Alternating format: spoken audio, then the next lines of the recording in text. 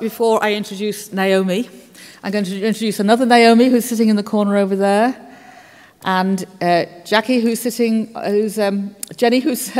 there, just to say that we have two of our great signers, and all day they've been signing, and we just outside, Naomi just said, "What's the sign for vagina?"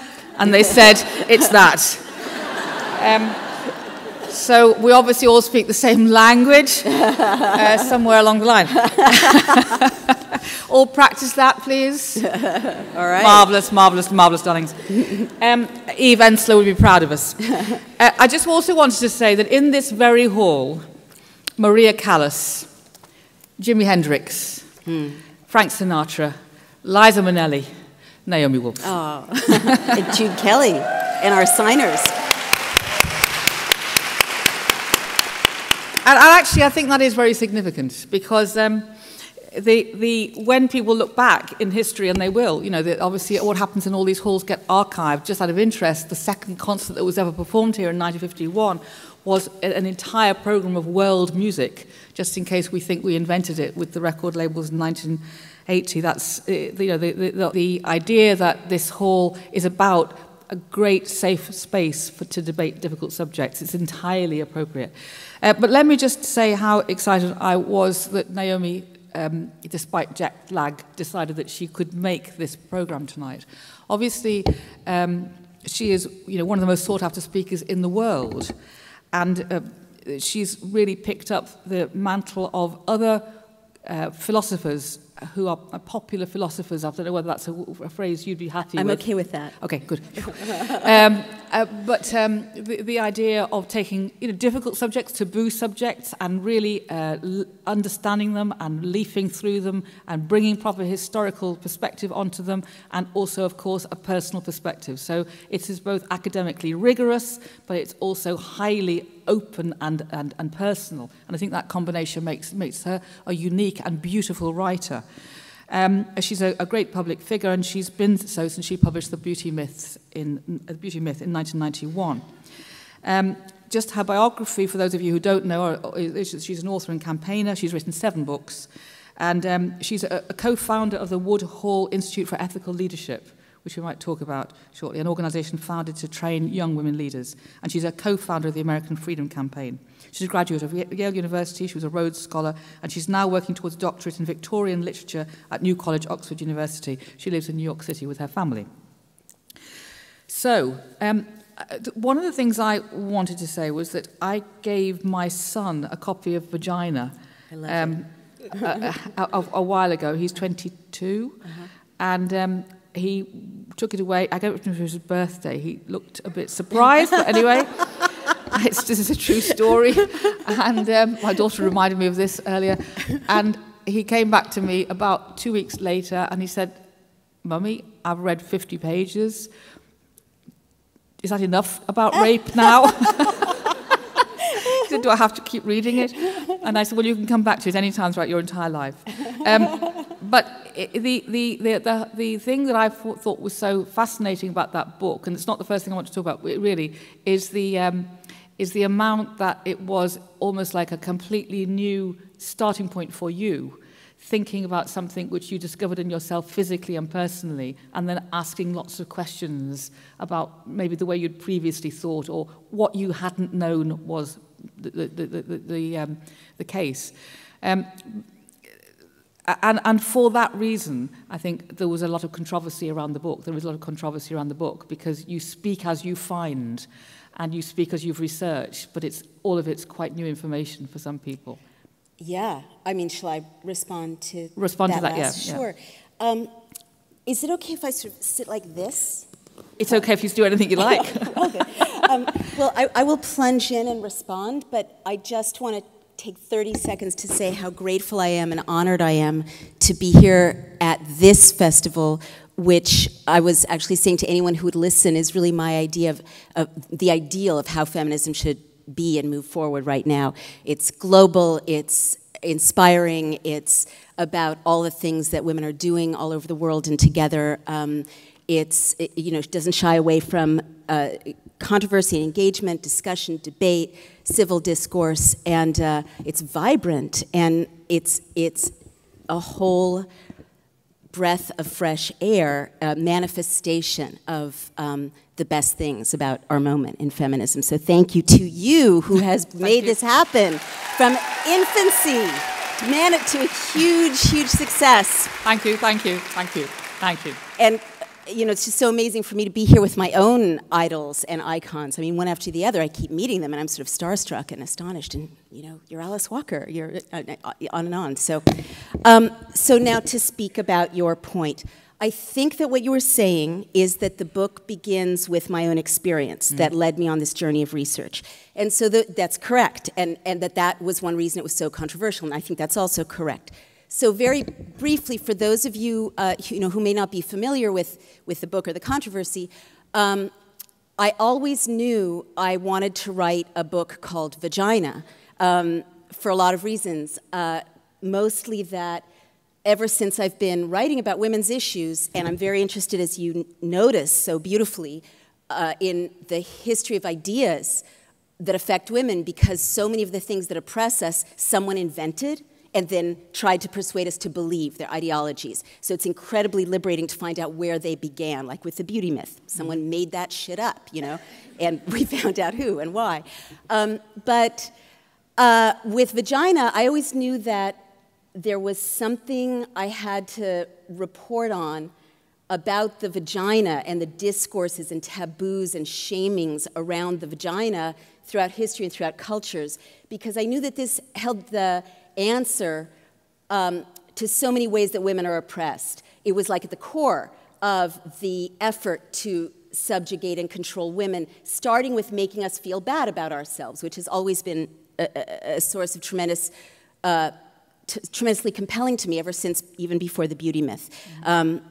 But I never thought it would be this personal book at the very beginning. There are 6 personal pages that made everyone very, very shocked and astonished. And I'll tell you what they are. The first several drafts of the book were not in the first person, had no personal information at all.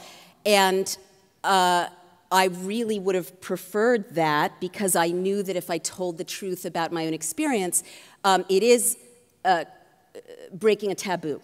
Women are not supposed to talk about their sexual experiences. They're certainly not supposed to talk about pleasure or desire in the first person. And you know, I just knew, because of my chapter on language, that the minute you go there, you know, you become sort of fair game for all kinds of abuse. But, so what happened to me was, and I really kind of wrestled, I didn't want to write about my own experience, but I finally realized after a long, dark night of the soul that I really had no choice. Because if I didn't put my own experience in those 6 pages, I thought in a very neutral way, you all, those of you who've read the book, would ask me at some point, what led you to this research? And I'd have to, at that point, either lie or tell the truth. And I never lie to my readers. So also as a journalist, I know that I experienced a first-hand eyewitness testimony of a very important fact that I then researched in many, many other people, many, many other situations. And I know the power and the relevance as a journalist of eyewitness testimony. So for both of those reasons, I felt like there was no choice but to put those 6 pages in. Now, what happened? Well, you might ask. I started to develop physical sensations, symptoms, and I'm saying this to 700 strangers in the darkness, you know, but I'll just plunge ahead. Speak the truth. Right, right, because you've created this safe space, and also because it's already in print, so. But I started to develop physical symptoms of a loss of sexual sensation, which was disturbing enough. But I also was noticing that along with these physical symptoms, I was experiencing a loss of states of mind, states of consciousness, positive states of consciousness that I had always associated with how I felt after making love. And I was starting to experience what neuroscientists call anhedonia, which is a state of kind of depression. The world is bleak and sort of meaningless, and things don't seem to connect, and everything is kind of drab. And I was very obviously disturbed. To fast forward, I got diagnosed quickly, thank God, with a very good medical team. I had a serious spinal injury that resulted from having been born with a variant of spina bifida that I'd never known about. And the spinal injury was compressing a nerve that was a pelvic nerve. And who knew about that? It's in the book. But this explained my sexual symptoms. It also explained my states of mind. Because what happened, amazingly, was that when I had surgery and that issue was corrected, I recovered sexual sensation fully. Thank you. But I also recovered, again, to my astonishment, these layers and layers and layers of consciousness that I thought I would never have again, and that life really didn't seem worth living that much without them. So, you know, things seemed meaningful. I felt energized. I saw joy in the world. You know, I was curious again. All of these states of mind returned to me. So that made, I thought, what happened? Something happened here. There's something important here. And that led me to the research and also to the scientists and medical practitioners at the cutting edge of this field of research. What it led me to find was what I didn't expect to put in the book, but I think it's the most exciting thing about the book. 15 years of absolutely cutting-edge neuroscientific discoveries about a brain-vagina connection, which has not been reported on outside of medical journals, scientific journals, which, to me, explained, and I can get into this in a follow-up question if you like, so many mysteries about the female condition, including one major reason that female sexuality, female desire has been mocked, degraded, debased, made fun of, controlled, and sometimes mutilated for 5,000 years. Mm-hmm. Because when I read the book and started making the connection myself about something which I also have experienced, which is that the euphoria of orgasm, and then all these sort of cascades of feelings as a result of orgasm. She's saying it too. No, well, I mean, no, go ahead, what is the point of, you know, being shy? Right, absolutely. It's 700 of our best friends. Yeah. I mean, I do think this is really important, you know, that it is very interesting how people can come and quite rightly disclose tragedy. One has to. But we've got to be happier about disclosing pleasure too. Yeah. But the idea of this sort of incredible range of feelings and emotions and euphoria and energy that is released, it's something which both men and women seem to be cross about the possibility that might be the case, i.e. the brain-vagina relationship. Right. And I'm just wondering, you know, why you felt there was this sort of reaction to the idea of this brain-vagina relationship, as if you were sort of saying something that was going to harm the idea of women's liberation in some way. I understand your question. Yeah, that's a great question. So could I trouble someone backstage actually for a pillow? More cushions, yes. But it's okay if it doesn't. Somebody will do that out of thin air. They don't look like they're there. They are. There'll be a message going down from the brain to the vagina, and a cushion will appear. So I get what you're soft. saying. So I think what Jude is very politely referring to is that a lot of initial critical responses were very angry, and they seem to be saying, and this is so revealing, that if I call attention to this science about the brain-vagina connection, I'm somehow abandoning feminism or reducing women to vaginas or pushing women backwards.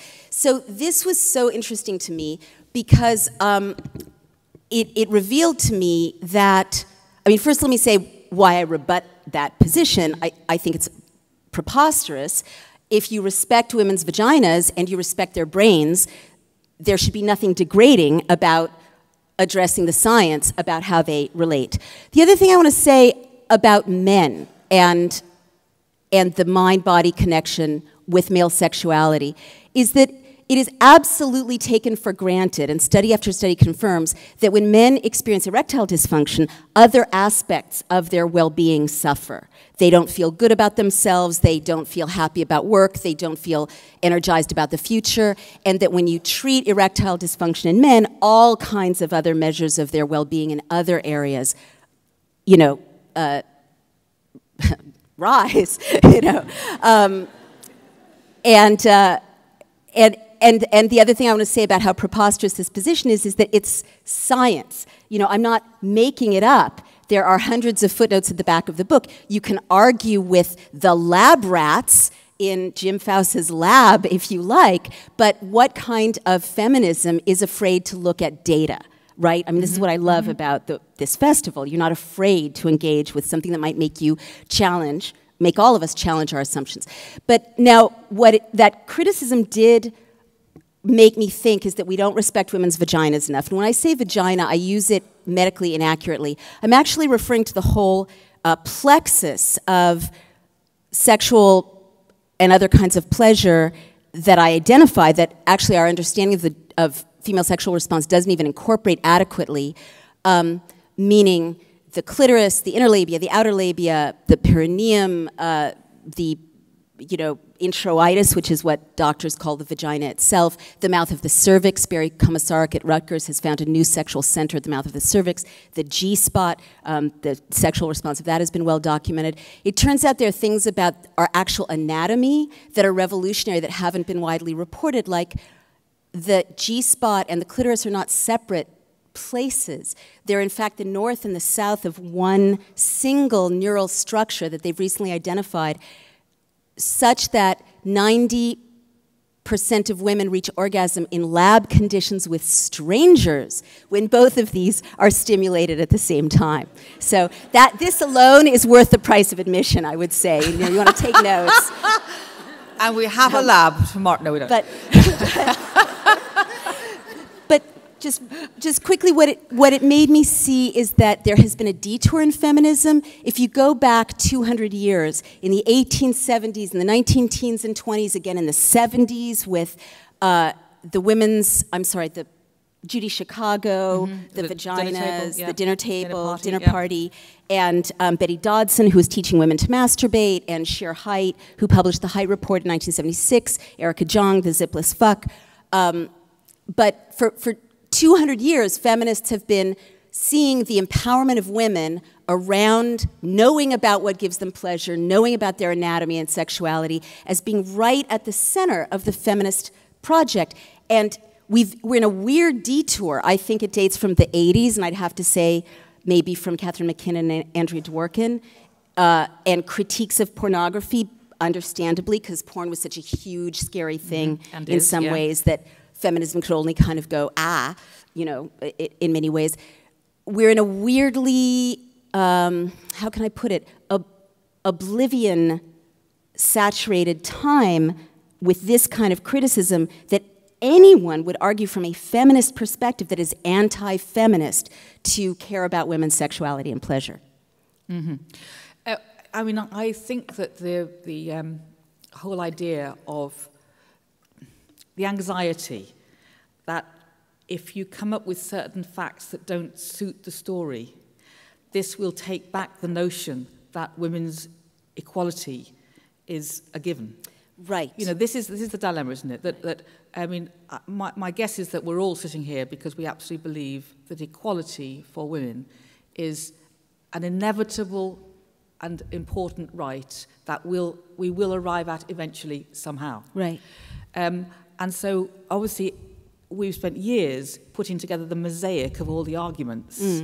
And sometimes you end up putting them together in a way that may not entirely be correct, but it seems the best way of winning the argument at the time. Right. I mean, so I think that your book, Fire with Fire, which you wrote in 2003, I think it was, wasn't it? A long time ago, yeah. I mean, for me, that was a fantastically liberating book. Thank you. For those of you who don't know it, I mean, that was a book that basically said, do you know what? We are going to be equal. We're sort of en route now to be equal. There's so many things that have been achieved, amazing things that have been achieved. Women now need to recognize that, dump the idea of being a victim, if they can, and start taking full responsibility for moving forward. Just to jump in a little bit, not dump it because women are horribly victimized, no, but I don't not, mean, but try not to identify with it yeah. at the expense of their strength. Sorry, you're quite right to pull me up on that. But basically to find the courage, I suppose, when appropriate, to feel that they could go forward with and take responsibility for things which people have told them they can't do, like technology and the use of power in certain kinds of ways. And the discovery of new pieces of fact that might be different from the ones we've been taught before in the feminist movement doesn't make that an impossible thing to achieve. The discovery of, well, I certainly understand what you're saying, that some of the science that I reported on is challenging to a lot of our comfortable truisms as feminists. Is that what you mean? Yeah. She's totally right. And let me stress also that when I did this research, my jaw was dropping. I thought I was sophisticated to some extent, and I was always interested in sex and read about it and knew about it. Thank you so much. Thank you. This is heaven. This is, the man brings the pillow, it's heaven. But even though I followed discussion about sexuality pretty carefully, a lot of the science I was reading about just kept astonishing me. And some of it, definitely complicates some feminist dogma. But that's not my problem, in a way, because I respect women, and I respect men who care about women, and I trust people to be able to engage with the science and wrestle with it and check it out against their own lives. Let me give you some examples of what Jude might be referring to. Okay, we're in a sexual revolution. Woohoo! Everything's been taken care of. That's a truism. It's from the culture, not so much from feminism, but it's like the dominant culture says this. And we know all about female sexuality. Well, it turns out that the sexual revolution isn't working well for women as female sexuality is defined right now. 30% of women today in this society, in my society in North America as well, self-report that they don't reach orgasm regularly when they want to. And that's a problem for them as they define it, not someone else. And another 30%, some of the same women and some different women, self-report as a problem for them, as they define it, low libido. They're not into it. It's not working for them. And these numbers haven't budged, and in some ways have gotten worse than the numbers that Sheer Height reported for female sexual frustration in 1976. But there are other things that are really kind of shocking to our feminist truisms, or at least make us wrestle. So one of them has to do with, all right, I'll just describe it. When there's this amazing potent cocktail that happens in the female brain when a woman allows herself and is supported by her culture in anticipating and seeking out pleasure, sexual pleasure, and especially in knowing how to make it happen for herself, because being in control of what gives you pleasure is the number one dopamine enhancer. But basically, when a woman feels supported, whatever her background, whatever her sexuality, whether she's in a relationship or she's on her own, when she's anticipating sexual pleasure, dopamine is boosted in her brain. Now, dopamine, I jokingly call it the ultimate feminist neurotransmitter, because it goes to, sorry? I'm so sorry. Dopamine, how's that? I call it the ultimate feminist neurotransmitter. Does that mean you all haven't heard what I've been saying or what Jude has been saying until now? Wow, we should speak up maybe. All right. It makes you, it goes to focus and drive and motivation, assertiveness, trust in your own judgment, confidence, right? Cocaine is acting on dopamine, the dopamine system. And you know how cocaine makes shy people assertive and gregarious and talkative, right? When a woman reaches orgasm, this is what you were talking about, it boosts opioids, which are about bliss and ecstasy and transcendence. These are not my hippie words. This is the language of the scientific journals, because it is an opioid. It produces ecstasy. And then after orgasm, or when someone nice that you like has done a lot of other things to you, like suck your nipples, caress your body. Women's bodies respond differently than men's do to being stroked. After 10 minutes of stroking, it raises oxytocin levels by 10% in women, not in men.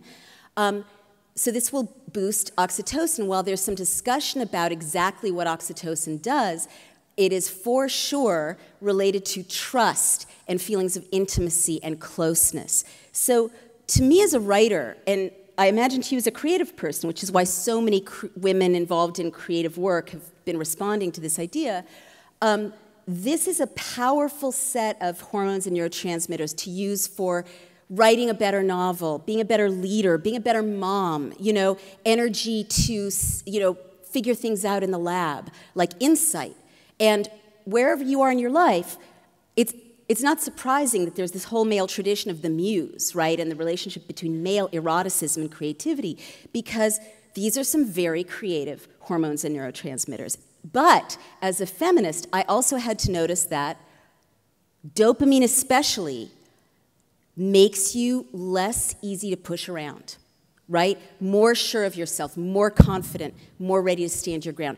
Those are feminist qualities, right? And so to me, this was the aha moment. Female sexual pleasure makes you less easy to subordinate and subdue.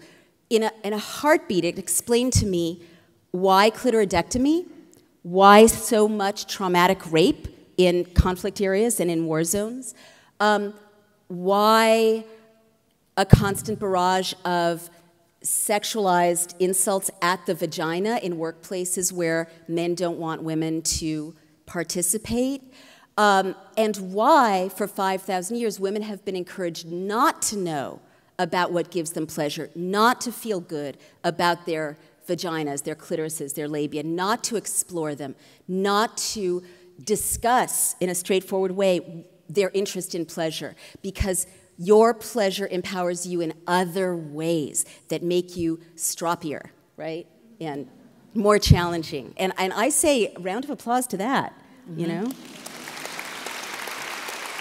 Okay. Thank you. Oh, but to transition, I'm sorry, I keep she's asking such good questions, I keep sort of going, and this.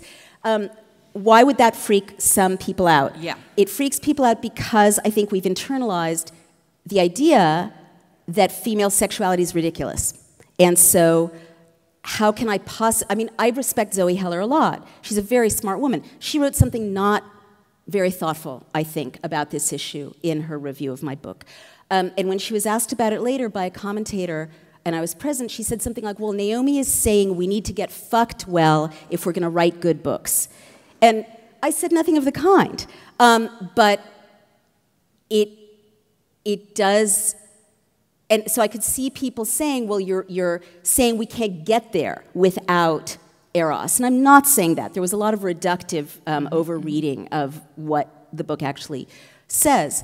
But the science says that the energy that one can get from pleasure, not just the science, the women I interviewed, dozens, scores of women wrote to me saying, I had this amazing sexual experience, and often it's by themselves, a sexual awakening by themselves, which is very important. I mean, one thing doctors don't say to you, which they should regularly, is, are you masturbating? Be sure to masturbate, because of the health and psychological benefits that we can get into in a follow-up question. But,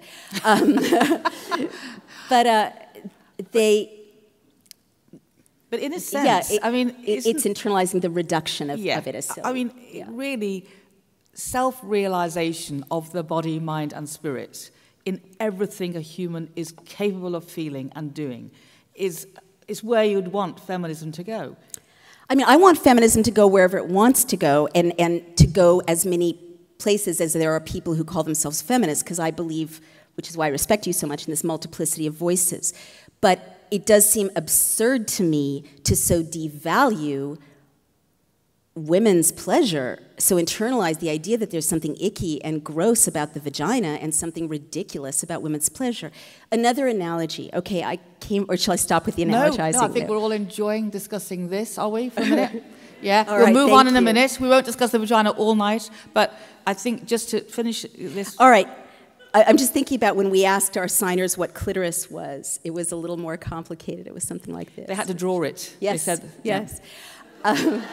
Is she showing it? Oh, nice. She's asking where it is. I want that T-shirt. I want a T-shirt with this symbol. And I want people to ask me, what does that mean? You know? It's beautiful. So I grew up in San Francisco in the 70s at sort of the center of the gay and lesbian liberation movement. And my mom wrote a book when I was growing up called The Lesbian Community, and I'm so proud of her, even though at the time it was difficult to explain to my friends why my mom was out every night at lesbian bars.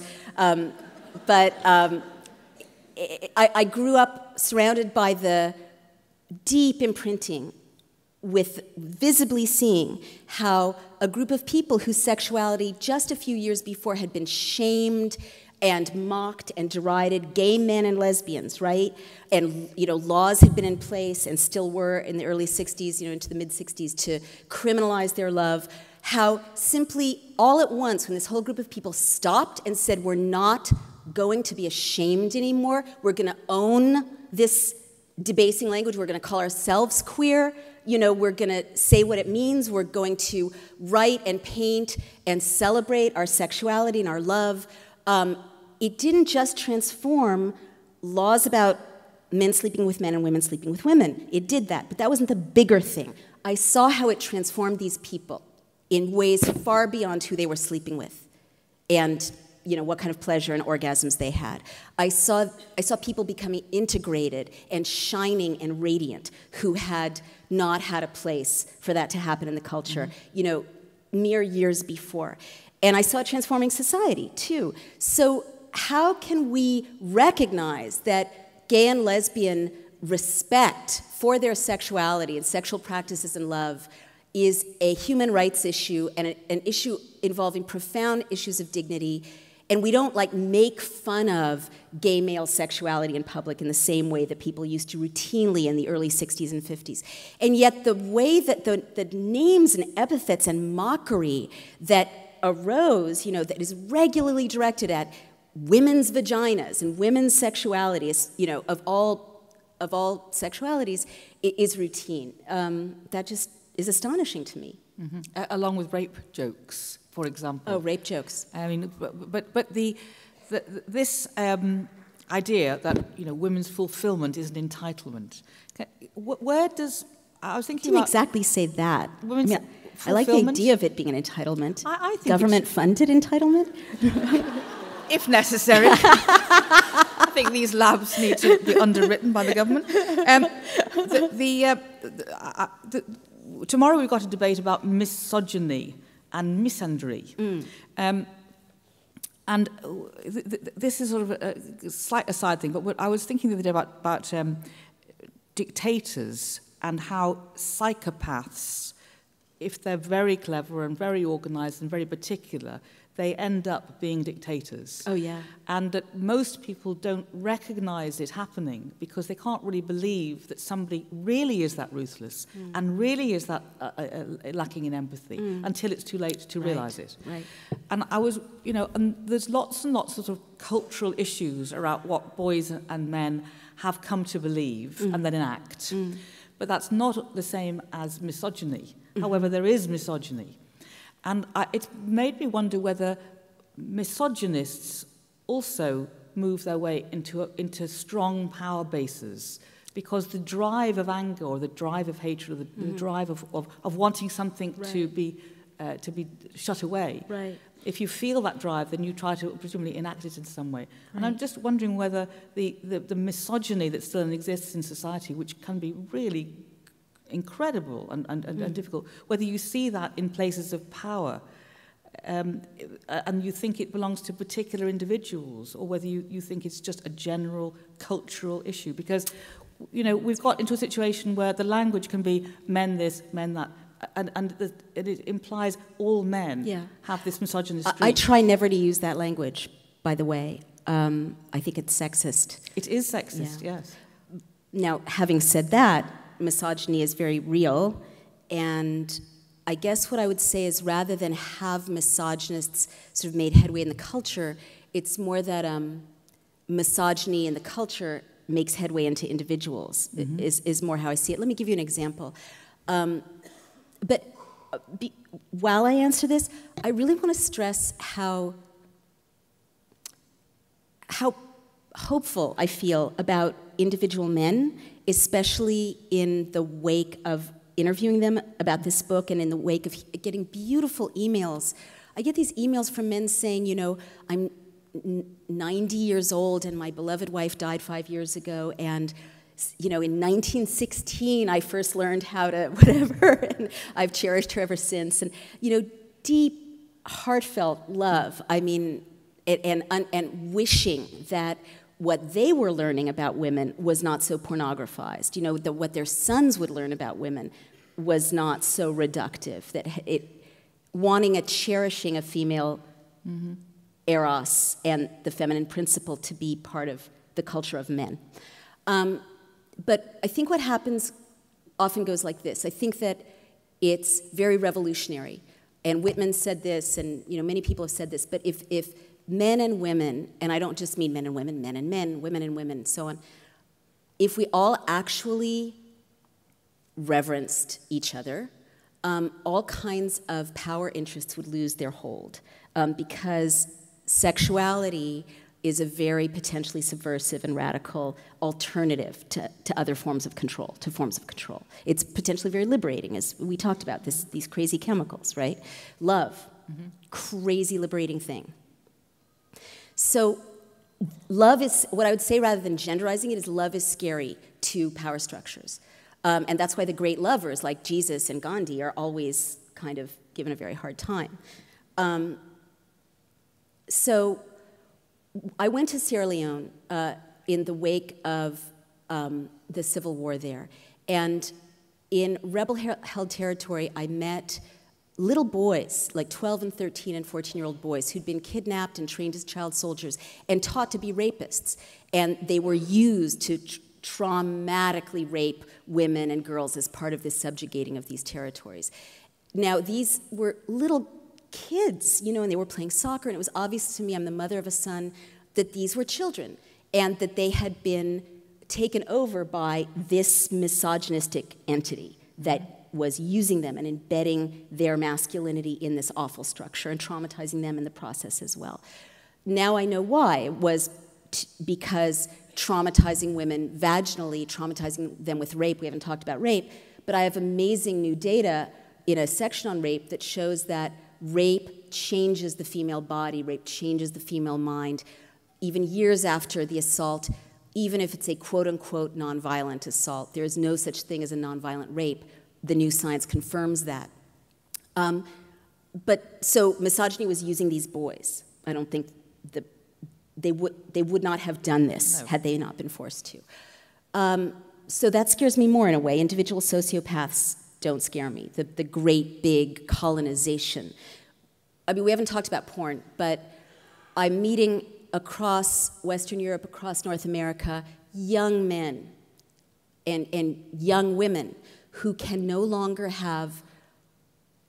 get aroused and make love with someone they're attracted to without porn being part of the picture. They can't do it. I now know why. There's a science that I report on in Vagina of desensitization. Pornography very rapidly desensitizes the male brain, because when a man masturbates to pornography,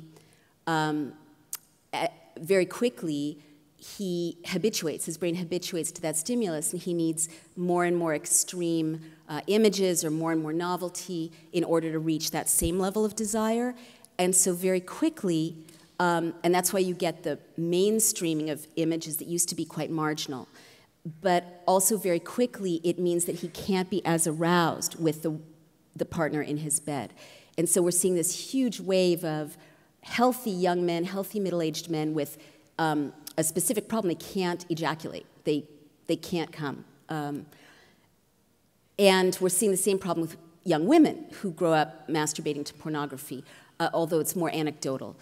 So to me, you know, pornography is represented as this very liberating force to me, it's a giant, possibly $100 million industry. I don't have the exact numbers. Vast industry that's actually kind of exploiting a vulnerability in the male brain and soon the female brain without disclosure. So to me, it's like the early days of cigarettes. I'm not making a moral judgment about pornography. Just about to say it's like cigarettes. Yeah. An addictive habit exactly. that appears cool until you discover it gives you cancer. Exactly, but people, I think, deserve to know and make choices. So if more and more of those images are what I would call misogynist, because they have to be, because that's where you boost the new stimulus.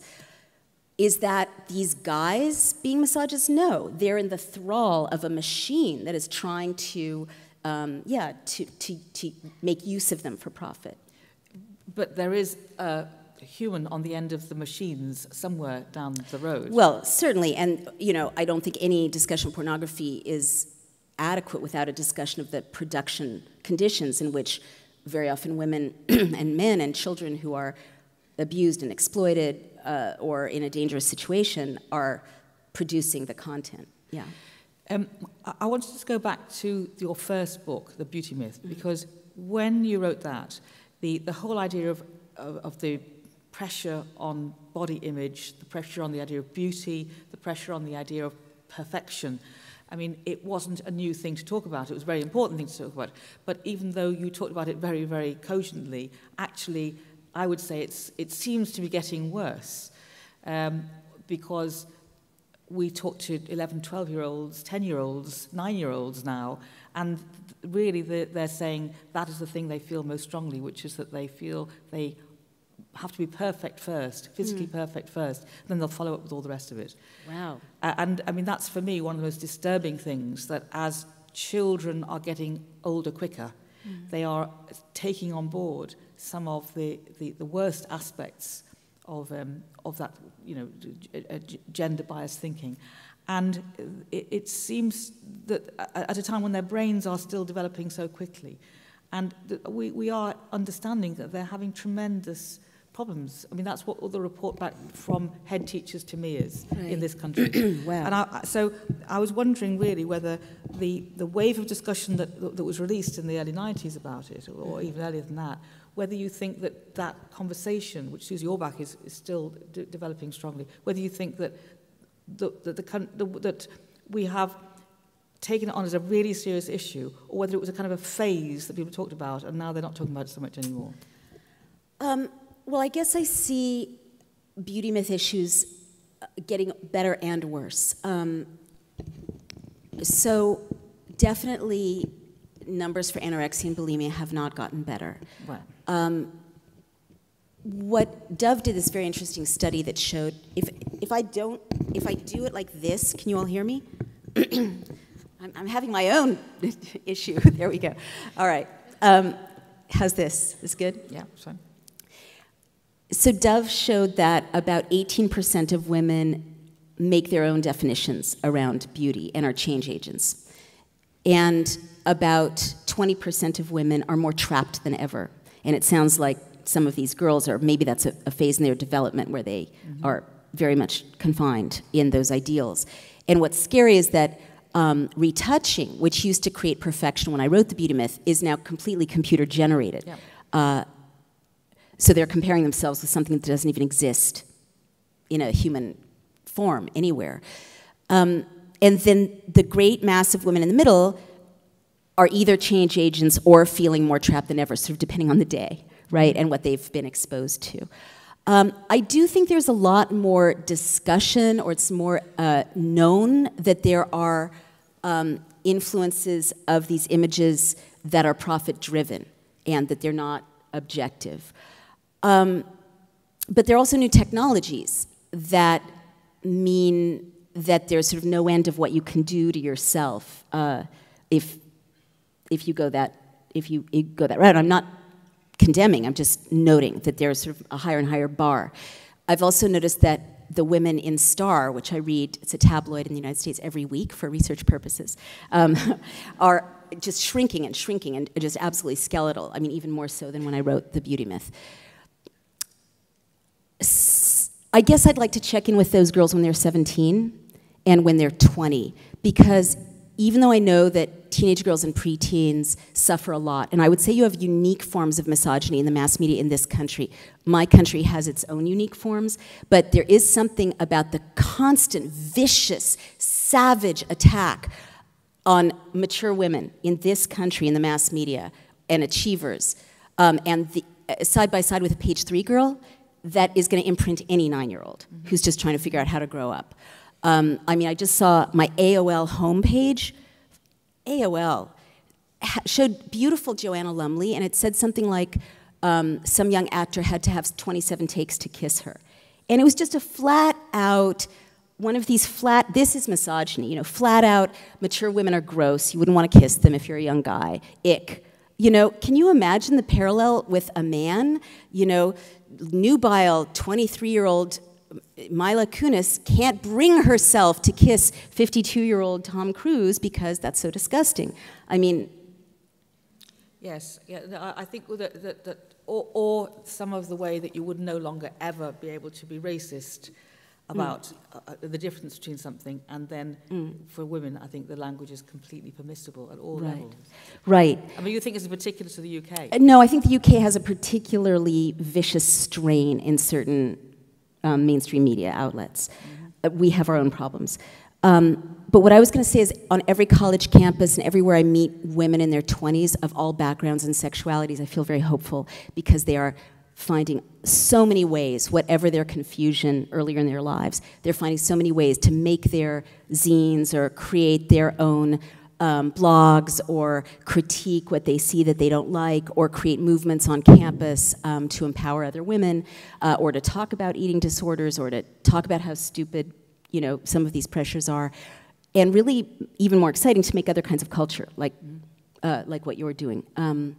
So I don't feel that women of the upcoming generations, I think they're held down by it, but I think they're fighting back super hard and creatively. I'm just going to ask you one more question, but before I do, I just want to talk about handing over to the audience, and you're going to ask questions now.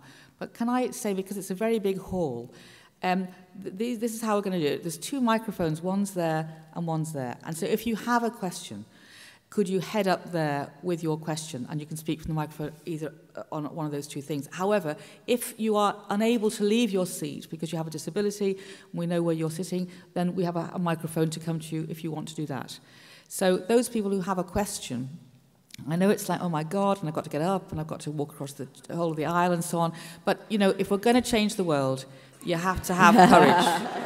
So don't be shy. Yeah. Head up to a microphone, there or there, or if you can't because you're disabled, then just wave and somebody will bring a microphone to you.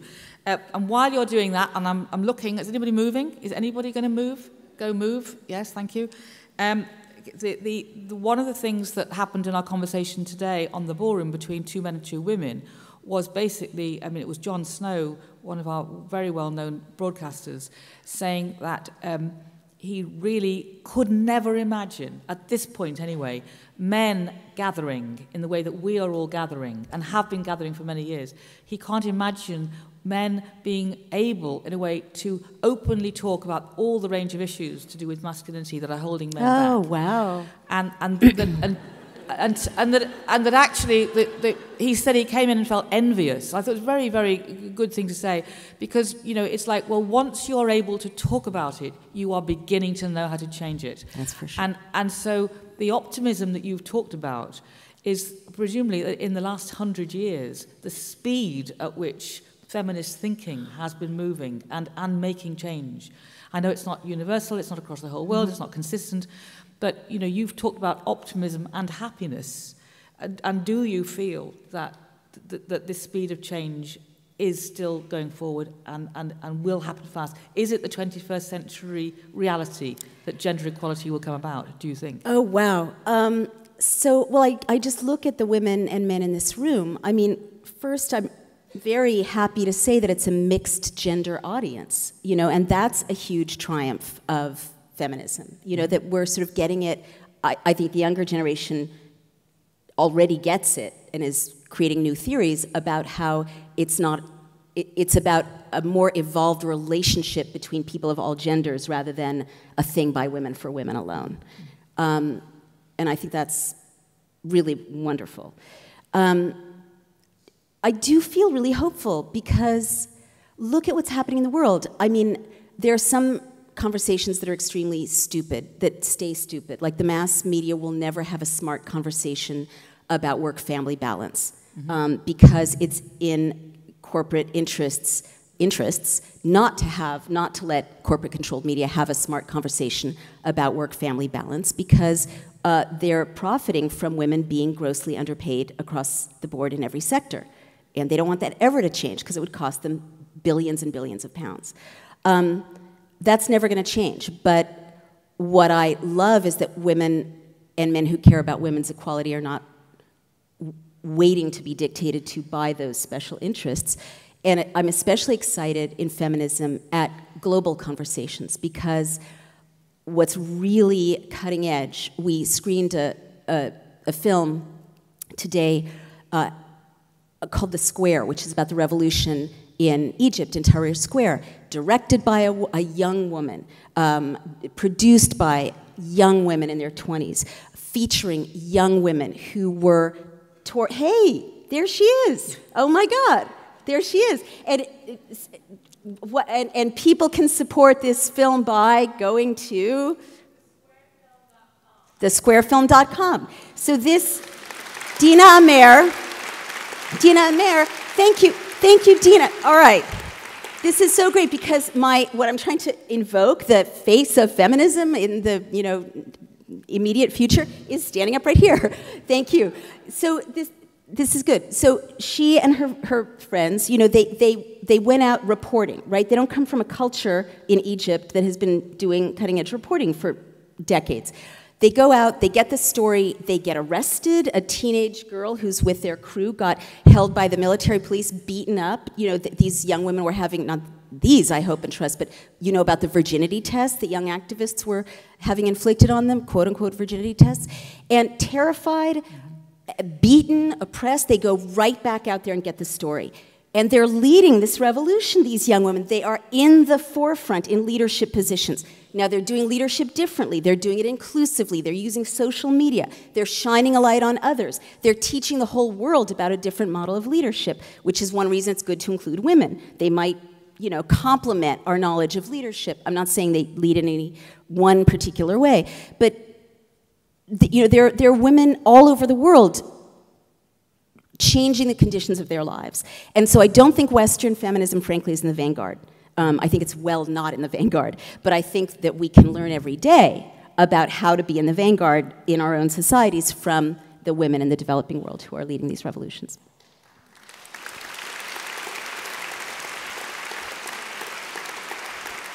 Okay, so is there somebody up on there with a question up there? Yes, off you go. Sorry, I'm not a public speaker, so pardon me. But I'd be really interested in hearing your thoughts about two topics.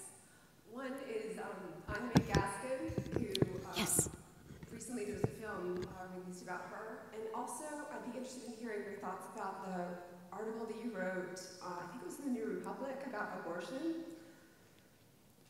Can I take three questions? Can I take three questions? Sure. You know, one after the other? Yeah. Sure. So that's great. Hold that. Yes, over here. Okay. You talked about dopamine and assertiveness. When I was 9, I went to a Roman Catholic school. I didn't like it very much. They're very anti-sex. Now, they can't really claim the Bible because if you read the Song of Solomon, it's the raunchiest book going. And I wonder... I've always seen them as more a mechanism for control than anything else. I've always thought they had more to do with Constantine than Jesus Christ. So we'll want you to quickly ask your question. So basically, do you think that the Roman Catholic attitude to sex has to do with this oppression of people, Dopamine suppression. Yes. Good question. Great, thank you. And the third one up there, the lady with the blouse, yeah.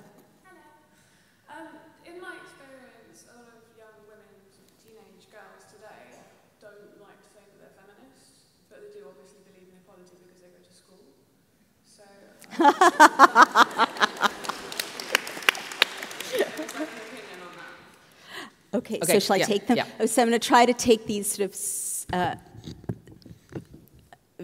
quickly and without forgetting, and I'm going to start with the last one first. So yes, it's very widespread that young women and girls don't want to use the F word. It's true in my country as well. It doesn't bother me that much as long as they're engaged in other kinds of advocacy for themselves as women. And often, as you say, you find that women who shy away from calling themselves feminists you ask them, do you want representation in government? Do you want education? Do you want to be paid equally for equal work? And they're yes, yes, yes, do you want to not be raped? You know, right down the line, feminist agenda. There are good reasons and bad reasons that the word feminism has such a mixed reception right now.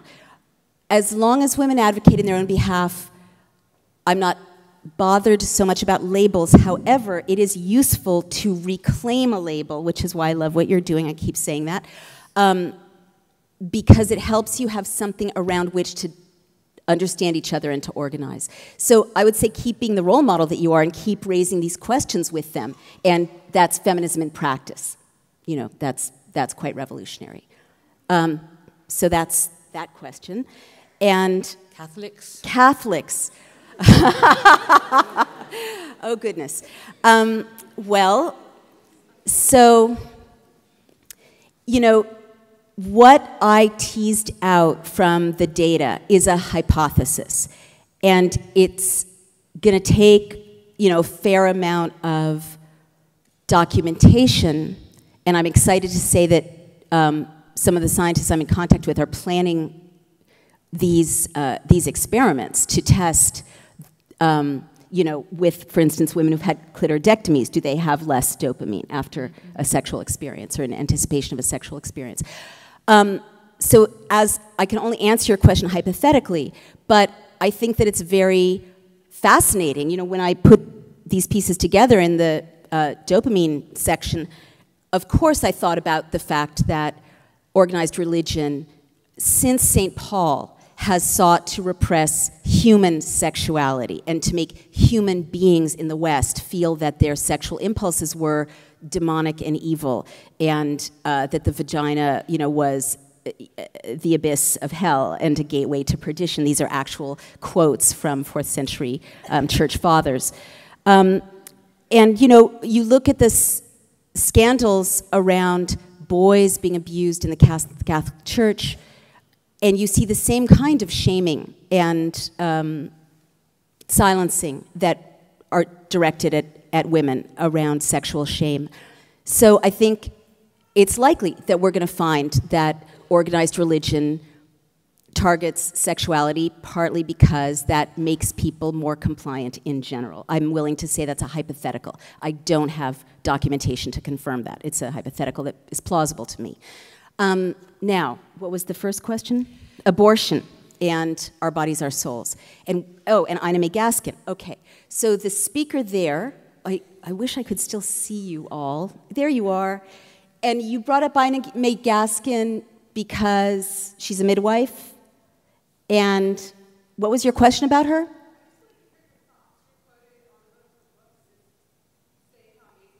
She's, okay, she's amazing. So Ina May, I wrote a book called Misconceptions about childbirth, and Ina May Gaskin, I do worship. She's a midwife in Tennessee, a hippie like my people that I grew up with, and she opposes the Western interventionist model of childbirth, and actually she was instrumental in my dopamine thesis, and I told her this at the screening of her movie recently, which is called A Birth Story, I believe, because she pointed out that you can't give birth well if you're under stress, and that stress stops the contractions and stress stops lactation. And I was fascinated that she got these amazing outcomes for childbirth by encouraging couples to make out or to kiss. And that the things that medical science does, like episiotomy and hooking you up to a monitor, stop your contractions because they stress you out. And so that brain uterus connection and the brain nipple and milk gland connection is well documented in the science and in that book, and no one had a problem with that idea that the brain and the uterus are connected. But it's the exact same mechanism that I tease out with the brain-vagina connection in vagina. And I want to say one more thing about Ina May and the debt that I owe to her. She talked about the importance of the autonomic nervous system. She actually has a theory that she calls the sphincter theory, which is not such harmonious phrasing, because I've seen her use that on American television and immediately get cut off and switch to a commercial. You know, the minute she says sphincter theory. But it's important for our discussion, because what she means is anything that is a threat to a mammal in a process involving a sphincter makes the sphincter not able to function. Okay, so this is her point about childbirth. Now, let's move on to more romantic language. There's this long, I think, fascinating section in Vagina, which is about the autonomic nervous system. And no one teaches us how sexy and poetic and beautiful and important our autonomic nervous system is. What is that?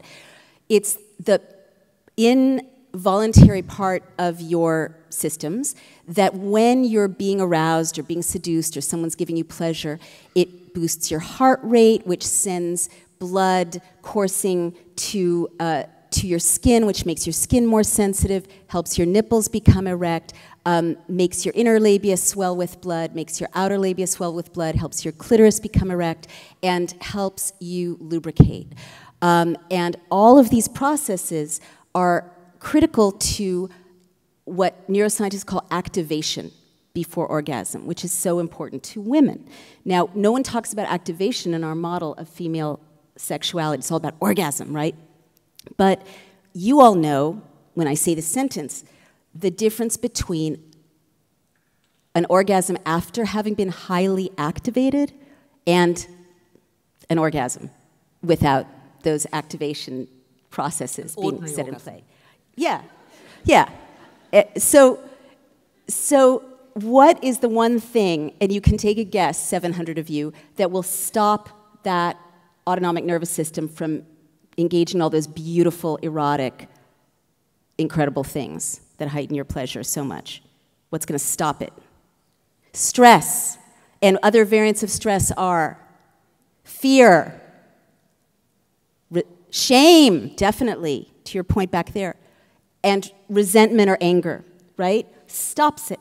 So this is so important because it means that if your lover or husband or wife or girlfriend, if your issue is that he or she puts the dirty socks beside the hamper instead of putting them in the hamper, this is going somewhere, and he or she does that at 7 o'clock in the morning and then comes home and wants to make love to you at 7 o'clock at night, and you're still annoyed about it, you cannot just switch on. You can't do it. And you're not a bitch and you're not withholding. It's actually your body being unable to transition into this heightened, beautiful, open, transcendental state of heightened activation and a relaxed autonomic nervous system. And to me, this is so revolutionary because it means if you want a woman enthusiastically to want to make love to you for the rest of her life, you have to be nice to her for the rest of her life.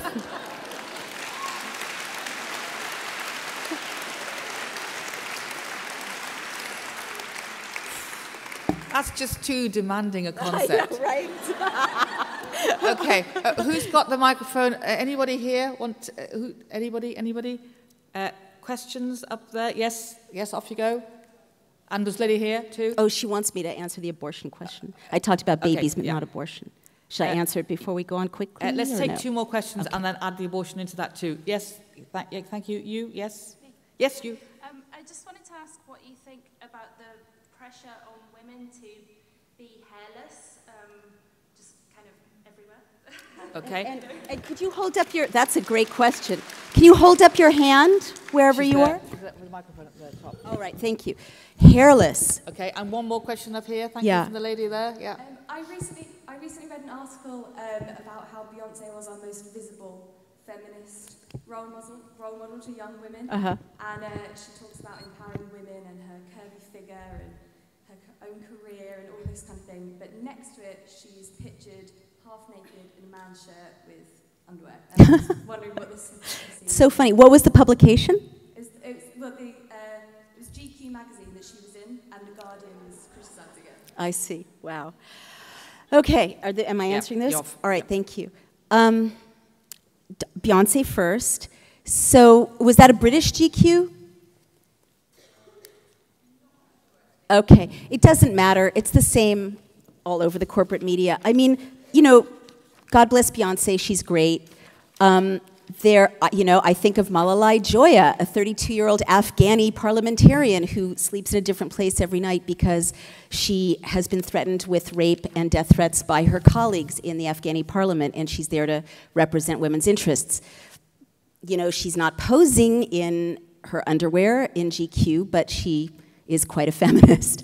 I mean, I guess what I would say is that it's depressing to me, but I don't take it that seriously. I try not to spend a lot of energy on it, that the mainstream media, especially in Britain, routinely will say, it's the 80s, Spice Girls, most visible feminists. It's the 90s, Ingenue in her underwear, most visible feminist. It's 2013, you know, pop star, most visible feminist, because they don't want to give space to the women who are actually changing the world, because that, as I keep saying, threatens power relations.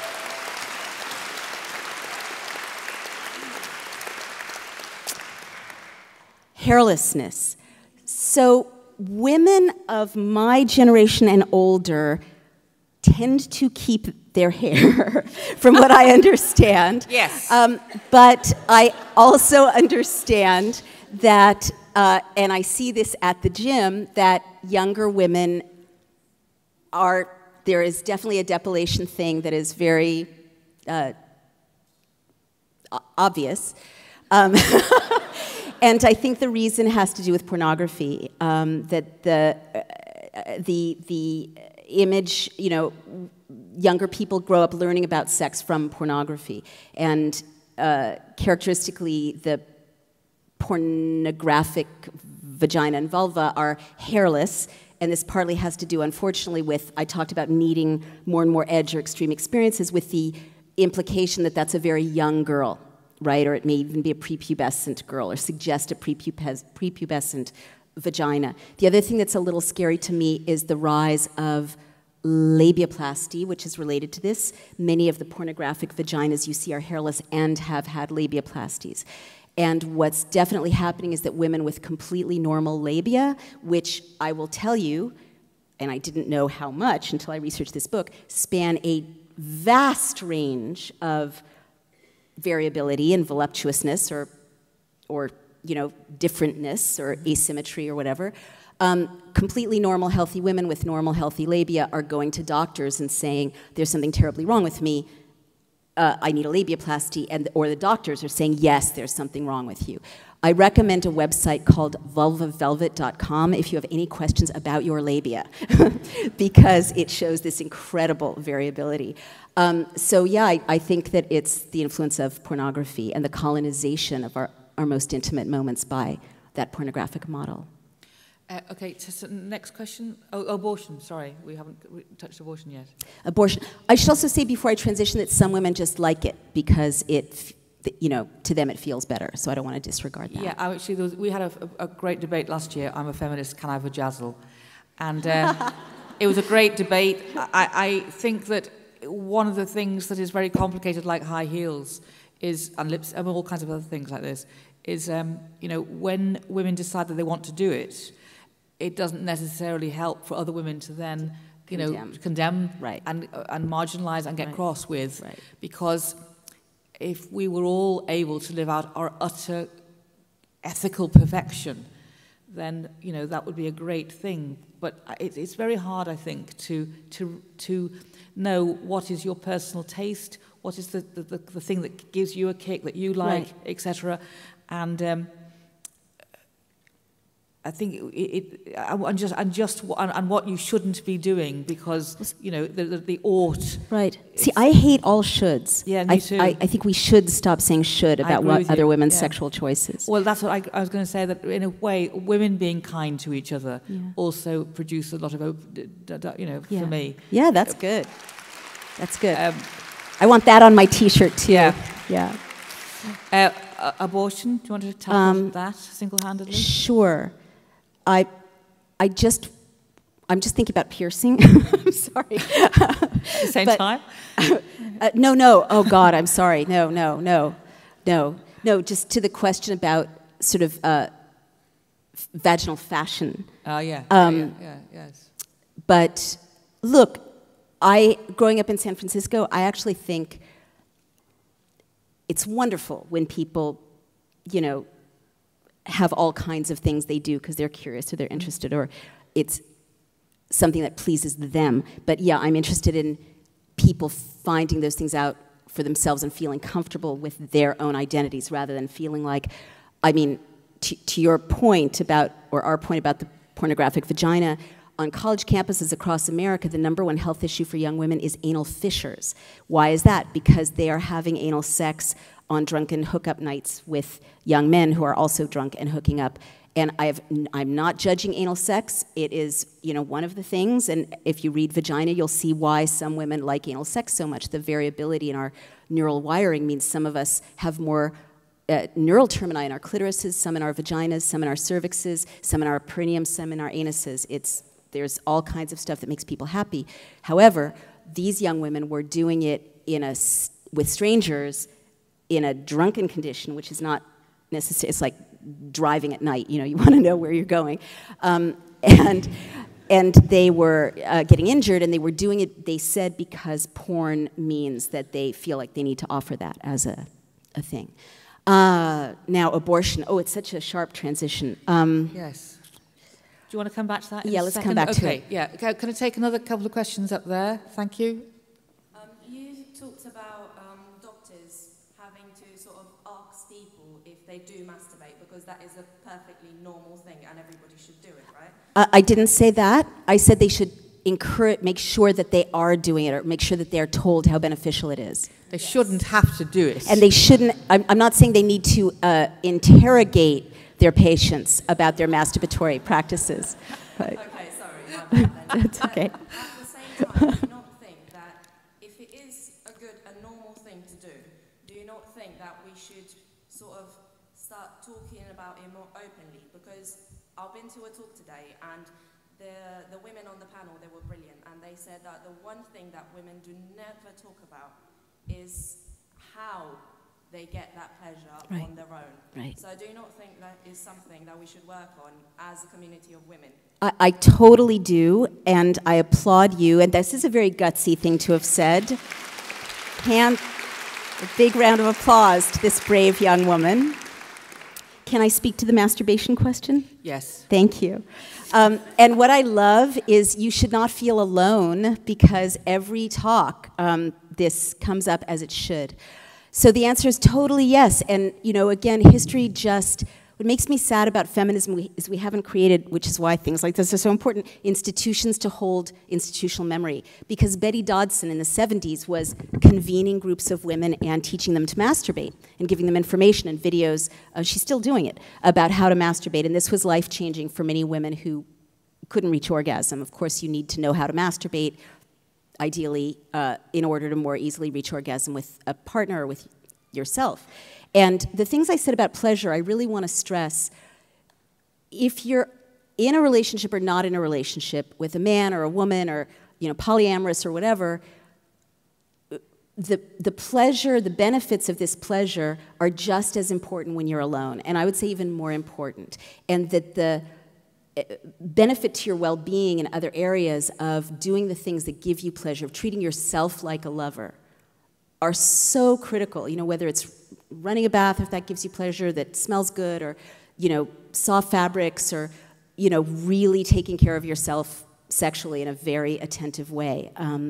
This boosts all those chemicals and neurotransmitters we've talked about. And the other really important thing I want to tell you, and Jim Faust, the neuroscientist at Concordia University, who's at the cutting edge of this information, stresses this and shows it with his experiments. Female sexuality has a use it or lose it quality. So that if you don't keep your sexual response alive with yourself, it can kind of die out. And if you're older, many older women experience this too. And the loss of libido, can often happen because after only 5 or 6 negative sexual experiences, Jim Fauce's female rats, don't want to do it anymore. They lose desire. So stoking one's own desire is very, very important. Now, how to masturbate? Very critical question. There's another section of this website, vulvavelvet.com, where women write in and talk about how they masturbate. And again, I really encourage you to look at this. I know there's some books out. I think there's some books out with examples, but kitchen appliances, my goodness. The uses to it's which... far better than Jimi Hendrix. What did you say? I said it's far better than Jimi Hendrix. Far better than Jimi Hendrix.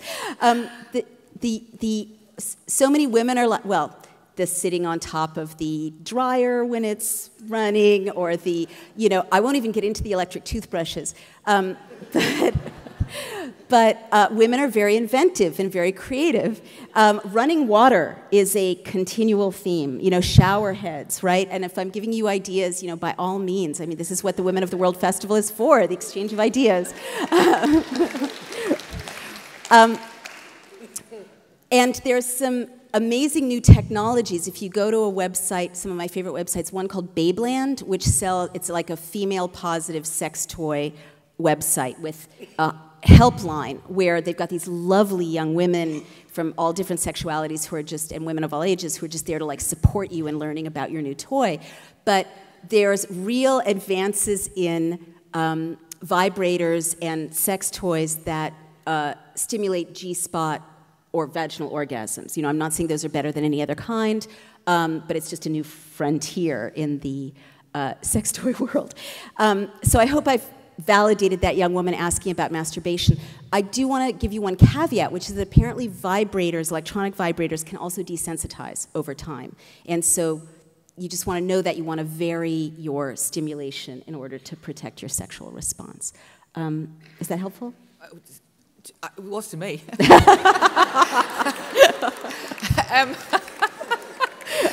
Okay, let's keep going. Right, there's over here and over there. Yes, thank you, yes? Yeah. I wanted to ask, seems science has actually managed to establish that there are no substantial differences in social, psychological and emotional functioning between males and females. In other words, you can't tell whether it's a male or a female from their performance on a particular aspect. Why are politicians still giving so much allowance to religion's dogmas that allow horrific forms of discrimination and prejudice towards women?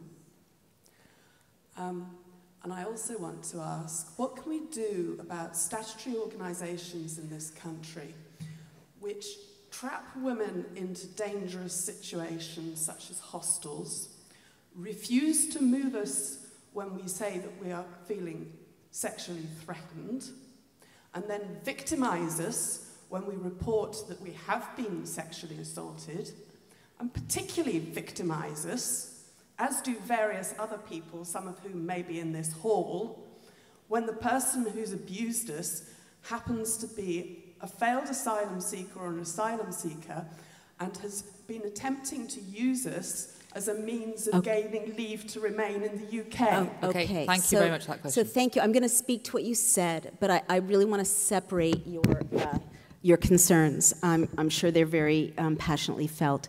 The second one sounds very specific, and I'm not going to address it in a general context. It sounds like you need guidance, and I'm happy to talk with you afterwards to direct you to the right. I don't think it's specific. I think it's happening frequently. Okay. So these are two big questions, and I don't know anything about the second one, but I can find people who do know about it. But I want to address the first one, and then we can connect afterwards to direct you to the right people for the second one. All right. So why do they? So I'm going to give you a really important secret right now, everybody. This is one thing we've learned about feminism, or at least there's a conclusion I've come to in 26 years of traveling around the world and listening to how women are struggling and who's stopping them. When politicians, journalists, editors make you explain it over and over and over again and show you evidence about why women deserve equality, you are in a deliberate mouse wheel that is going nowhere, that has been set up for you to explain this forever. They know perfectly well that there is nothing wrong with us. They know perfectly well that women are just as good as any man at doing these jobs that they're creating context for you to explain and explain and explain it for. It is never about persuading the gatekeepers. They will never be persuaded because they already know the truth. The reason they set up those structures is to distract you and to distract us so that we'll be explaining it and arguing for the next 150 years rather than doing the only things that actually redistribute power, which is organizing, protesting, engaging in shareholder activism, leaking embarrassing information to the media, challenging people as constituents, as politicians, as grassroots organizations with power at the ballot box. And using, as I said, in Fire with Fire, money, the ballot box, and the mass media to force the goods to be redistributed. And this is especially true in Britain. Look, it's not, don't psychologize it. It's not psychological. When every single one of your amazing British women politicians is mocked in every goddamn British newspaper, north to south, you know, highbrow to tabloid, as being fat or stupid or too sexy or silly or muddled, you know, decade after decade after decade. It's not because they think it. It's because it's a way, it's because, you know, 3% of the British population, 90% of them aristocrats or children of aristocrats or went to Oxford or Cambridge, own 50% of the goods and the great jobs, and they don't want a real meritocracy, right? So they don't want you reading or your daughter reading to think, well, that's an admirable, important woman getting a job done. I can do that. And they don't want to double the competition for those perks and for those privileges. Okay, I'm going to take another question. Okay. Yes, lady up there, thank you. Hi, I'm a midwife and I've been working in a labour ward for about 2 years, and I find it's disturbing. The majority of women that I meet have no idea what their bodies are capable of, or even just the biology of what's involved, the cervix, the waters, or anything like that. They don't. They've no knowledge or empowerment. I find that when I meet them, I think all midwives' jobs are to empower women so that for confidence. But when I meet them in the labour ward, it's kind of almost a little bit too late. And I was just wondering, do you have an opinion or any insight on what's happened to women in that they've become fearful? Like, these women are apologizing to me for the noises they're making, or for being waxed, or, you know. So I'm just interested to hear your opinion on that. And is that a change over time that you've noticed? Is it more fearful now? Yeah, I've only been qualified for 2 years, so I don't know if I have the full experience of the full knowledge, but it's a surprising amount of majority. Right. God. I mean, yeah, you know, what's happened in the last 25 years is that our sexual privacy has been taken away. So I think by pornography, by this continual kind of surveillance of our genitals. And so I think that women may have more kinds of shame now than they would have 30 years ago when they really didn't see that many other women's vaginas unless they were involved with them romantically.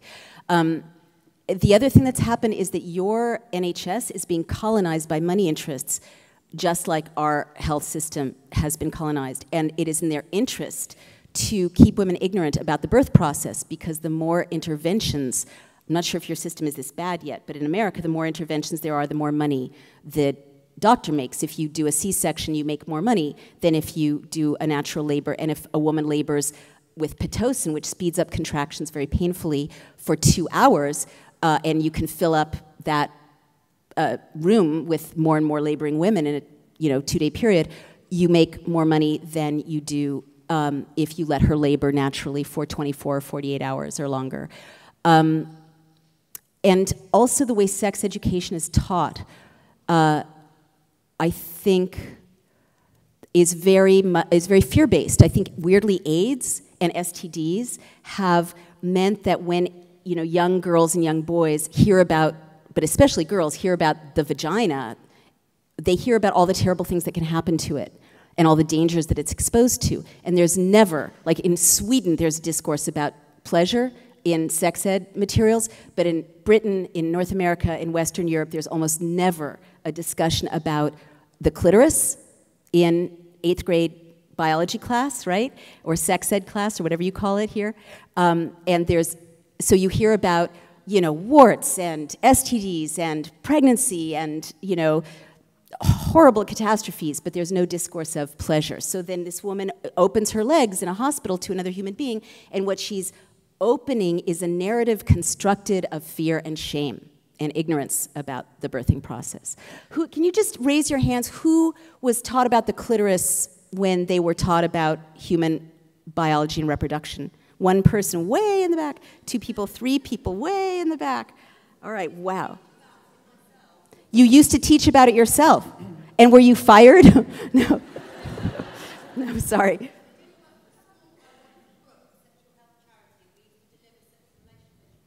Okay, not at school. Right.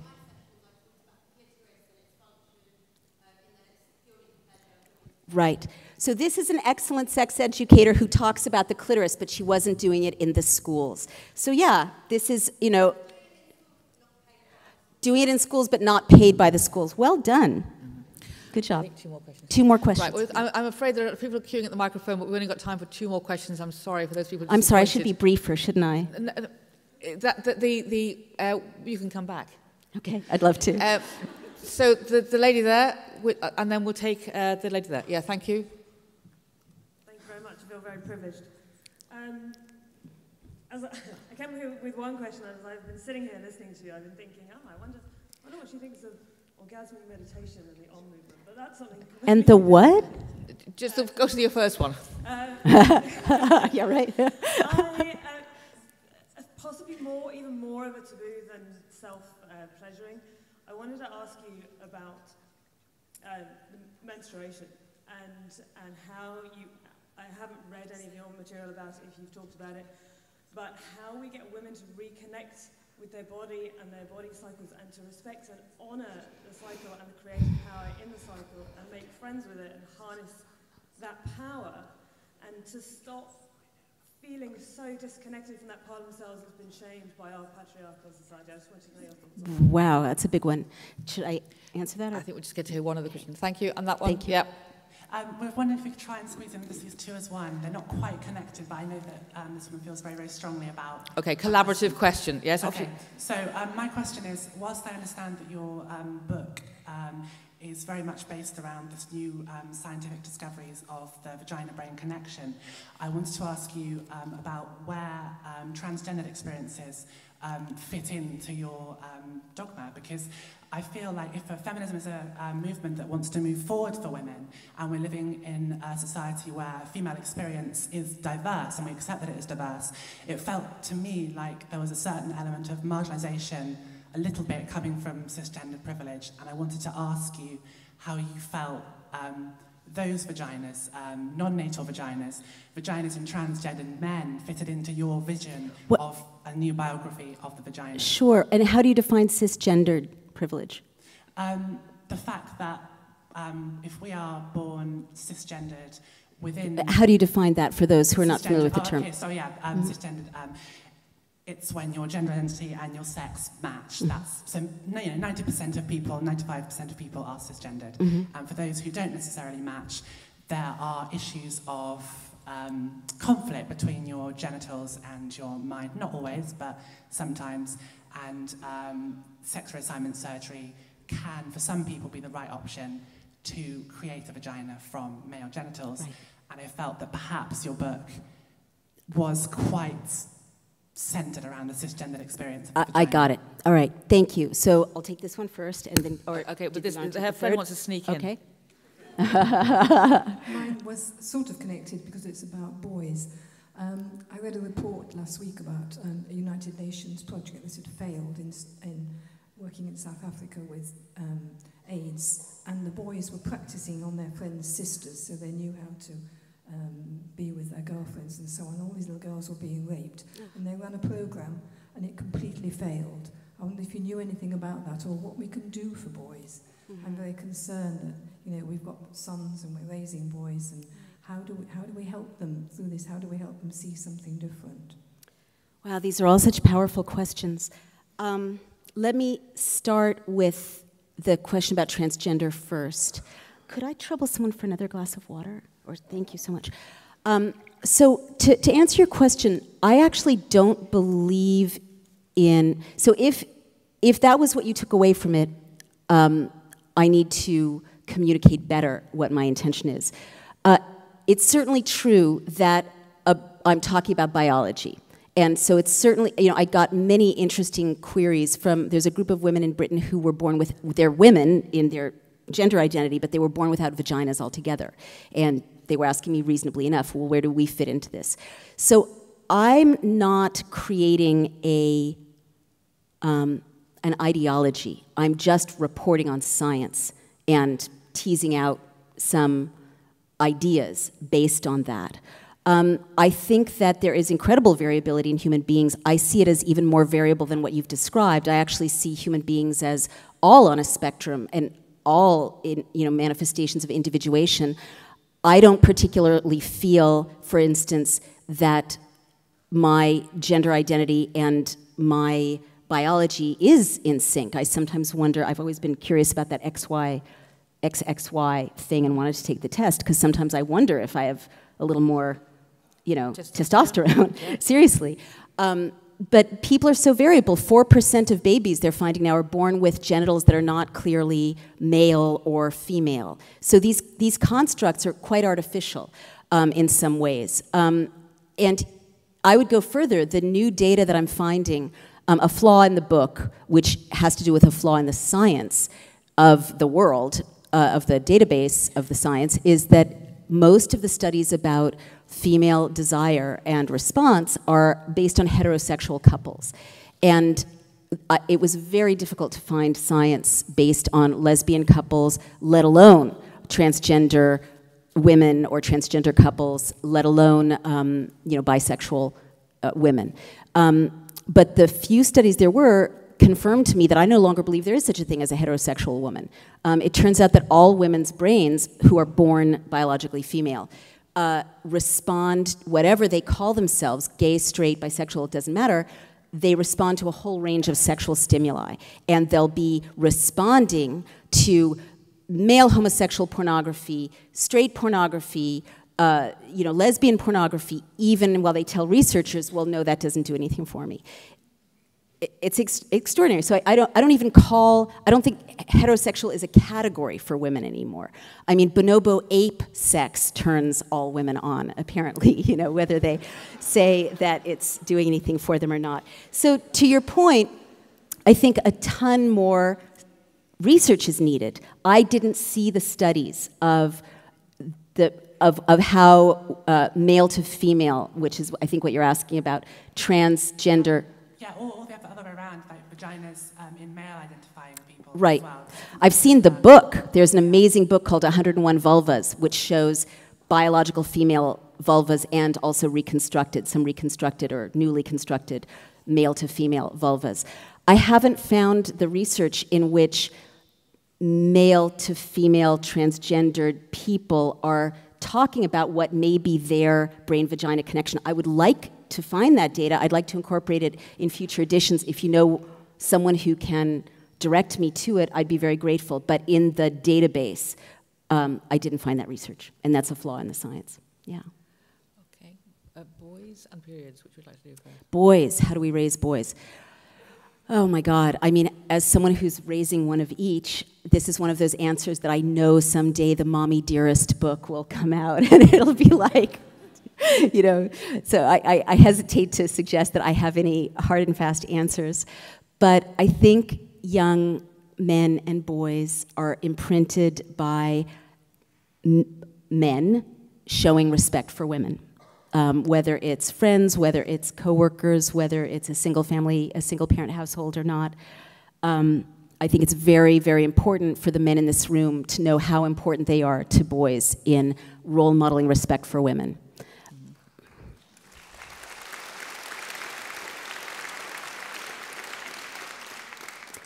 I also find it helpful, if annoying to my children, to constantly talk about my own reaction. I mean, this is just, I had an assistant once who called me empowerment nag. And, you know, I can see that being my child would be hell on earth. But nonetheless, you know, they're beautiful children, and I would just recommend this for other people raising children, because children I admire, their parents often do this, male or female parents, or, you know, whoever the parents are. If you're transparent about your own responses, like you see a particularly vicious, misogynist scene on television, and like, I don't know if you saw Hangover 2, but it was chock-a-block with nasty, debasing scenes about transgendered people in particular. And I just sort of kept expressing how I felt. It doesn't save your child from those influences out there, but I do think we inoculate our children in a way against some of these influences by giving them other perspectives to be critical about them from. Yeah, but in a funny way, it really is, you know, men, I think it's biological, I think it's evolutionary. We look at women to learn to be women. We look at men to learn to be men. And I'm just going back to admiring and shouting out all the men I know who are, you know, biological parents or not, you know, gay friends of the family, people at work, people who just, you know, the men who come over to my house and just get up and do the dishes, you know, along with the women, they're role modeling something really important to the children in the house. So I hope that's helpful. Do you want to end with the periods? No, I don't want to end with periods, but I'll address periods. Maybe we can end with something. I want to end with the masturbatory or orgasmic meditation. That's what I want to end on. So can I address periods and then you throw me that masturbatory meditation question or statement? Is that all right? Do we have enough time for that? All right. So how do we get women to embrace their periods? You know, I can't say I embrace my period. You know, it's fine. You know, but I understand your larger question. You know, how do we get? I think what you're saying, and a period is a metaphor. How do we encourage all of us to embrace our reality in the world, right? And not think our sexual and reproductive functions are gross and yucky. Is that where you're going? It's definitely part of it, but I don't know if you're familiar with the work of Alexandra Pope and the Wild Genie. She talks about our cycle in a very literal way being the source of our power, and if we get in sync with our cycle at every moment of the month, we can organize our life to take advantage of the different energies at the different times of the month. Wow. I mean, that's fascinating, and it's bringing up in me responses that people like Zoe Heller and Suzanne Moore had to me. Like, what the hell is she talking about? But I hear you, and I'm not going to mock, A, because I haven't read it, but also B, there are these extraordinary body workers that are emerging. One of them is Tammy Lynn Kent in Seattle, who believes, and she's having amazing outcomes, which is why I'm not going to mock, that women hold emotional trauma in their vagina and different quadrants of the vagina, and that by working on releasing that tension or those traumas in the vagina, she's having amazing healing outcomes with other issues, other illnesses, phobias, I mean, extraordinary stuff. And it's also true that you do, and actually there are probably good reasons, when you're ovulating, you have luteinizing hormone. Luteinizing hormone makes you want to have sex with anything. And you know, I'm sure that scientists will find other explanations for being energized at certain times of the month and less so at other times. What I like to see about PMS, you know, whenever I get really weepy and bitchy and cranky and awful, and I'll call and complain. Actually, I call my mom, believe it or not, at 50, I call my mom. And she'll say, you know, after she's let me vent, "Are you near your period?"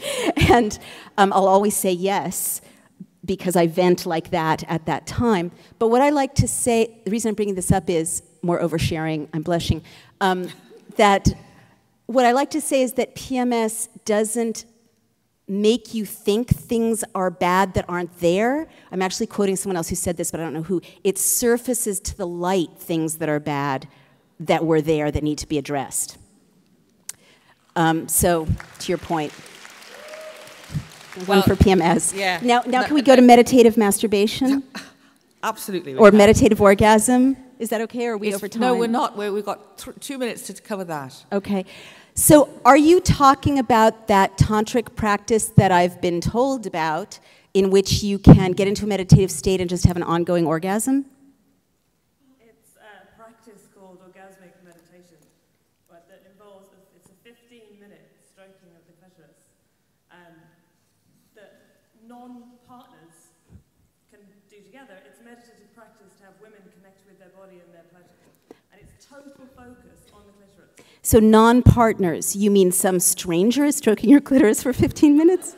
It's like a community, it's a practice. It's like you go to a yoga class, right. And there are other people there who are not it's a practice. So, okay, so let me just visualize. So it's like a sangha of devotees, right? A group, a community. I'm not laughing either. I was just saying this. Have you any idea how much money was spent on the acoustic of this hall? If Larry Kierkegaard, who spent weeks and weeks and weeks, and we spent millions of pounds to get the acoustic of this hall right, so that people could talk about. But this is like the best part of the evening. This is fabulous. No, I was just thinking how absolutely some people be rolling in their graves, and how wonderful it is. And how wonderful it is. That's right. That's right. So there's something real. I'm going to speak to this. When you leave here, you need to write to the Who Funds You. The Arts Council. Okay, yes. You need to write to the Arts Council, all 700 of you, and you need to say specifically how important and valuable and community building and uplifting tonight's program was, and the whole Women in the World Festival, and how important and significant a leader Jude is, because she's being very brave in taking the risk of giving us this space to have this conversation. And it's very important that you support her. I mean, talk about feminism. It's very important you support her by them getting 700 letters saying, keep that money flowing to the Southbank Center and the Women of the World Festival under Jude's leadership, because this is a valuable contribution to British society. Thank you, thank you, thank you, thank you.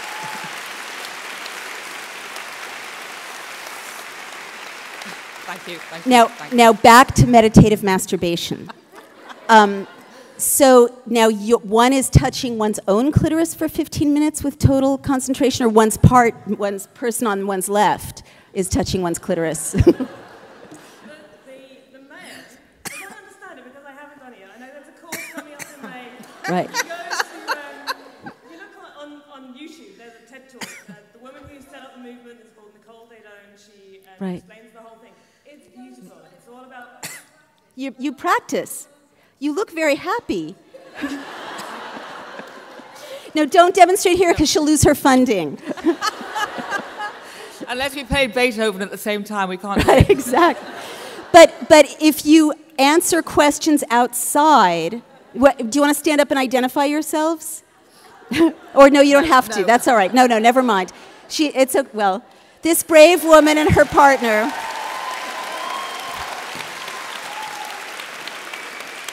And afterwards, we'll go outside and I'll sign books, right? And they'll tell us about meditative masturbation, right? Yes. All right. So back to you. I've heard of this. What I've heard of is a variant, I think, which is the upper left quadrant of the clitoris. Right. This is the same thing. And I've actually reported this to the significant people. If you touch it just a tiny, tiny bit for a long period of time, amazing things happen, right? Is this the idea? It's not orgasm for the sake of orgasm, it's consciousness. Sensation focused. And so then you get into a meditative state, all right, which doubtless boosts opioids because meditation also boosts opioids. So all I can say is I've heard of it. Try it. It's the enlightenment, you know, you find out for yourself. You don't take anyone's word for it. You can report back on a blog somewhere. You can send your information to me at info@naomiwolf.org and I will report on it. And you know, it makes sense. I mean, one thing we haven't talked about is Tantra. And it's interesting, this got a lot of criticism because it's counter to the dominant culture. The dominant culture is very anti-Tantra. It's, you know, if you look at porn, it's, well, Mike Luzada, who's a yoni guru here in London, whom I highly recommend, who is an interview subject in the book, he has amazing outcomes with women who've been sexually traumatized or who can't reach orgasm, who have other sexual issues. And he notes that the average man reaches orgasm in 4 minutes and the average woman needs 16 minutes at least. And so, as he puts it, and I'm talking about heterosexual couples now, but this relates to anyone in a relationship with a woman, anyone who loves a woman needs to use what he calls patience and compassion. And the thing about these tantric workshops I went to report on them is that they would do this practice, and I promise to wrap it up, where there's something called sacred spot massage, which is not the same thing, but important, where the lover of the woman puts his or her hands like that and does a come here kind of gesture. But you ask, the assignment at these tantric retreats is you do this to a woman for an hour and a half, right? And I'm thinking, do these people not have jobs? Do they not have children? You know, but the group that I surveilled in New York, the men were instructed to take the women, and these people were strangers, up to their hotel room, run her a bath, make everything beautiful for her. Tantra is all about creating a beautiful environment for that mind-body connection. The science of this is in the section called the Goddess Array, which is what I get the most emails about, thanking me. And then the men are instructed that it's all about her. Nothing is about you. For an hour and a half, you give her sacred spot massage. And and I saw these women the next day, and they are like transformed and radiant. And I'm like, what happened? And what comes up again and again is that so many of us, the numbers are terrible, 30% of women have been sexually harmed in some way by the time they're 18 by a trusted person. So many women have an inner monologue in lovemaking of, do I smell bad? Is he bored? Do I have to do something different? Do I not measure up? And we talked about stress. That is anti-erotic. That suppresses activation of all those delicious systems, right? And so if you learn to receive as a woman, which is what this practice is all about, receive pleasure, it is transformational to these women. And then I asked these men who are doing Tantra, basically, what's in it for you? Because it's so unlike that porn model of like so goal-oriented and phallocentric, if you like. And bless their hearts. I mean, this is why I'm so hopeful about men after writing this book and hearing from them. They would say things like, who doesn't, very male things in a way, who doesn't want a very happy woman at the breakfast table, you know? Or they would say, who doesn't want to feel like a hero, right? Or they would say, which makes sense to me because of the male brain, they would say men are often process-oriented, and they want to know that what they're doing is working and what they're doing is right. And, you know, with this practice, you know that what you're doing is right. So I found that very beautiful, and I also find that, you know, we're in such a fast culture that when people unplug from the electronic overstimulation and turn to one another and use some of these practices that I explain the science of behind the Tantra and the meditative erotic things, although I don't call it that, in that last section of the book, there's some very beautiful things that happen because the brain can recover from being colonized by pornography, and also people do find in each other that love, that attachment, and in themselves that liberationist quality that sex is supposed to be for all of us.